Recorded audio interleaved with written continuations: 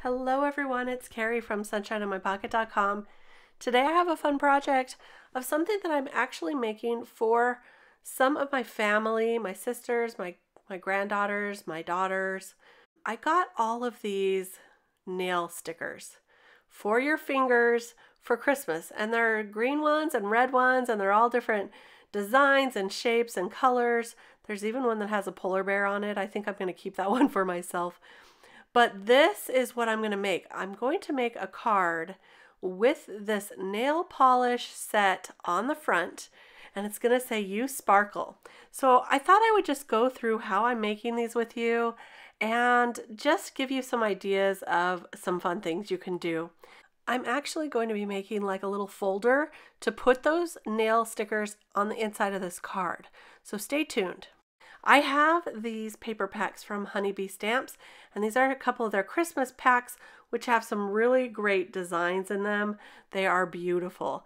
And I'm taking this diagonal stitched frame. Well, it's kind of like a cover die actually. This is from Lawn Fawn, and it looks like candy cane stripes.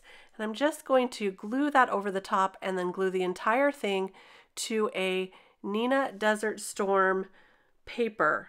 So I have this as a card, and I've already done all of these ones here because I'm mass producing these for a big group.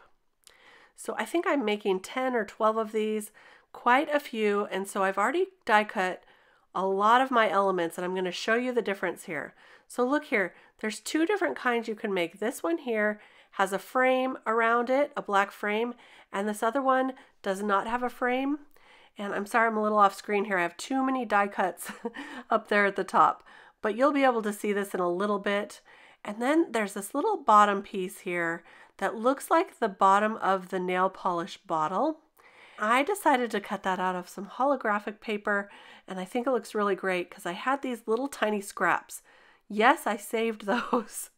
I saved those scraps from another project I was doing, and it was perfect, just the perfect size to cut out the holographic paper for the nail polish bottles. So I'm going to glue those to the bottom, and I'm going to show you how I'm going to put all of these together. This is the die set I'm using. It's from Honeybee, and it has a card base, but I cut it apart because I just wanted it for the front of my card. And so these are the pieces I'm using right here. And then it also has this piece, which is the outline that I showed you.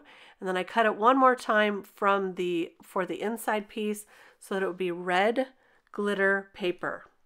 And this is just gorgeous.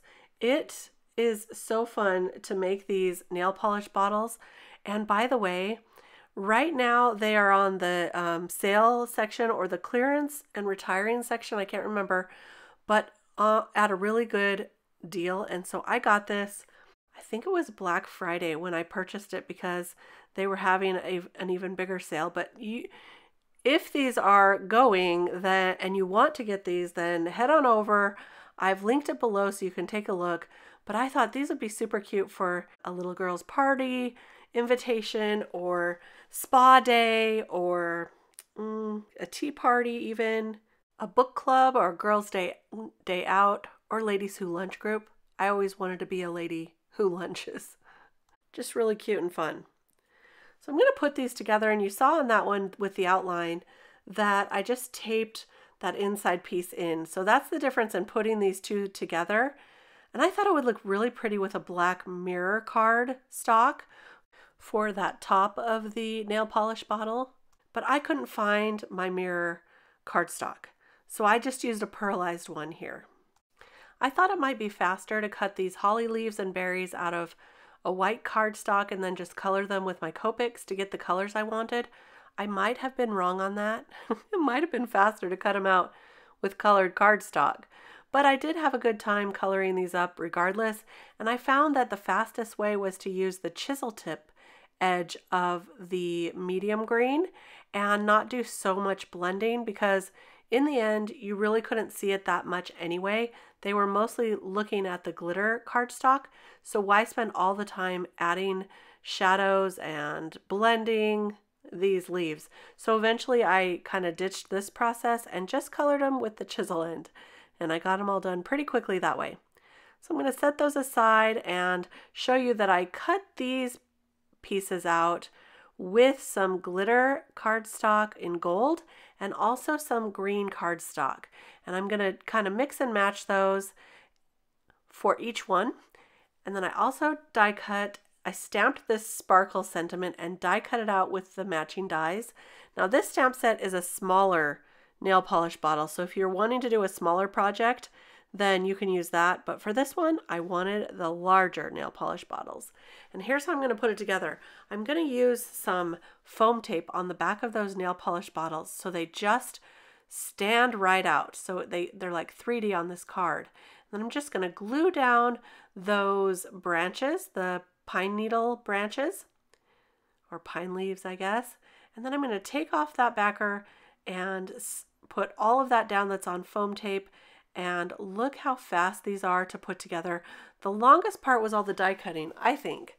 And then once I had all the elements and I just started assembling, they came together very, very quickly.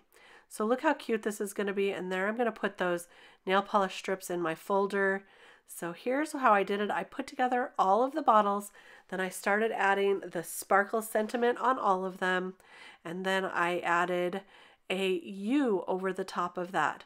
This same die set has a U, Y-O-U die cut, and they're just itty bitty letters, but they fit so perfectly in between that sparkle word, just like that, that I couldn't resist. I thought this is like a match made in heaven right here.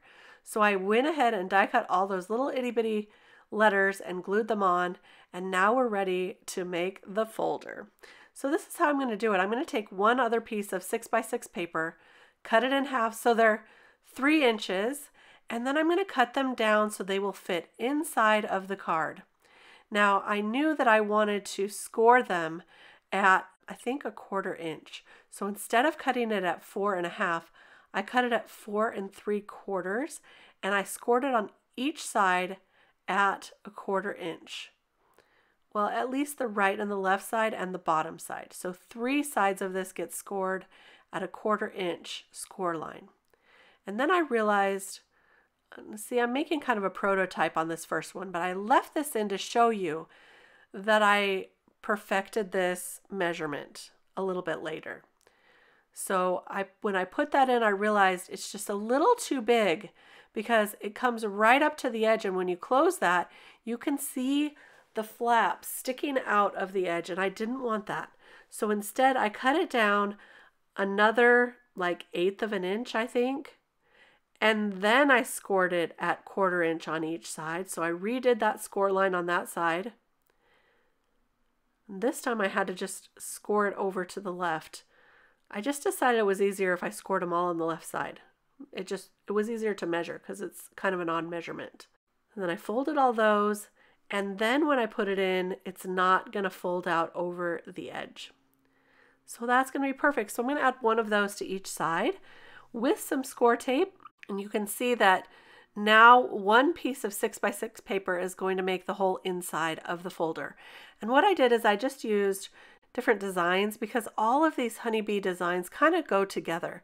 So it didn't matter which one you picked and which one was on the outside and which one was on the inside. It all looked like it went together really great for Christmas. So then I'm going to go ahead and cut off those corners so that way it folds a little bit easier and it's less bulky on the inside. I'm adding the score tape, and I found that if I removed all the score tape at once but then just put one of the left side down first, or the right side, either way, whichever one was towards the inside, put that one down first and then the bottom section, then the right side would go together perfectly. I hope that makes sense. One side and then the other. And then you can just slide in those nail strips, and there is a really cute gift. So I went ahead and put this one in, trying to get it perfect. As you can see, that's very sticky tape. And it worked out really, really great. So this makes it a little sturdier on the inside, but it also gives it a little more bulk. So just so you know, it's not going to fully close all the way like a regular card because it's got all that bulkiness on the inside, but it also feels more like a gift that way. So that's just fine. I got these emery boards to stick inside, And I just wanted to mention that I actually had purchased some really sparkly, pretty emery boards that were Christmas colors, but that package got stolen or lost because it never arrived. Thankfully, I'm getting a refund on that, hopefully soon. So I'm just cutting all of the paper so that I have it all cut, and then I'll go ahead and score them all at the same time. And I found that doing it kind of like this way in batch style, it made it a lot quicker. So I went ahead and put them all together off screen, and now I'm going to show you the outside compared to the inside. I like to mix up the reds and the greens, and it just makes for a really fun pop of color on the inside of this card slash gift little folder. Just really, really cute. I hope these recipients are going to love them. I know they will. But look at all the different fun designs. These are going to be a hit. Now, I was going to make some envelopes handmade to go with them, but I didn't want to clash with that paper that I had used. So I ended up just putting these in some clear plastic sleeves and closing down the top of them just like a clear envelope. And then I put the labels of the names of the recipients on them, so when you hand them out, they're going to get a little sparkle and it will be really fun. I can't wait to give these out. I hope you enjoyed a look at this process today and maybe got some ideas for gifts for yourself as well. If you did like this video, give me a thumbs up. It really helps me out with YouTube, and thanks for all the kind comments as well. I hope you have a very happy holiday season. We'll see you next time. Bye-bye.